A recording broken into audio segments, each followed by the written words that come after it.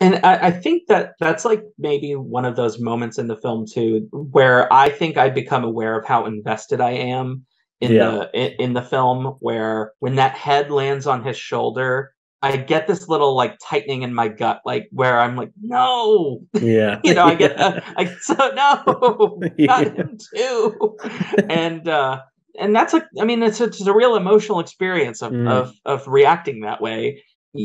So the film kind of, and this is like the brilliance of Jackson, is that he fools you. You go into this thinking it's silly or schlocky or whatever, but you get into the characters, you develop these feelings for them where you don't want to see the priest turn into a zombie. Yeah. Although the priest gets plenty of action after he becomes a zombie. So Yeah.